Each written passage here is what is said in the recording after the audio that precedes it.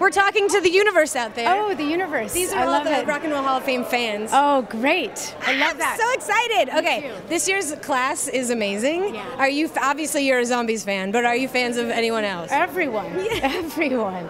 Yeah, I mean, Brian May is, I think he's inducting Def Leppard, and we were all at Slane Castle, the festival in 1986 together. So it's been kind of a mini reunion. That's fantastic. I want to be there when all of these moments happen. I just want to be a fly on the wall. I'm sure these guys want to too.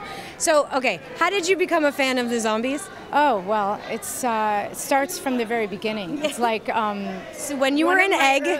No, not quite that. Little girl in the backseat of my mom's station wagon.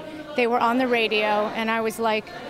transformed by their music. Do you remember what song it was? It was in 1964. They had two hits, which were "Tell Her No" and "She's Not There," and it was those two songs. They're so good. I mean, yeah, so good. Did you have a mini crush on Colin? Come on. Of course. Who doesn't? He's still so cute. Used by that voice. I mean, it's like probably the most seductive voice in radio and on record. So how did you get approached to be the inductor today? Well, apparently the Zombies had put me on their list.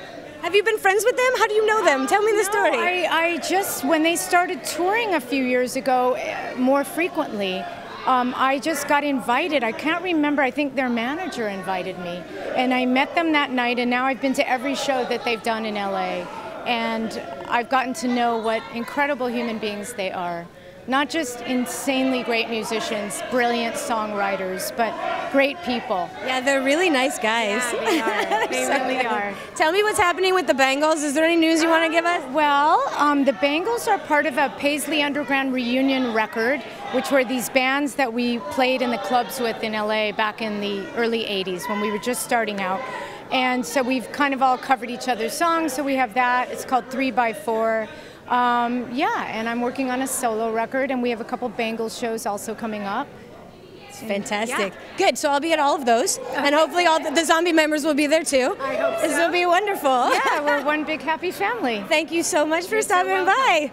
Say bye, everybody. Bye. Bye.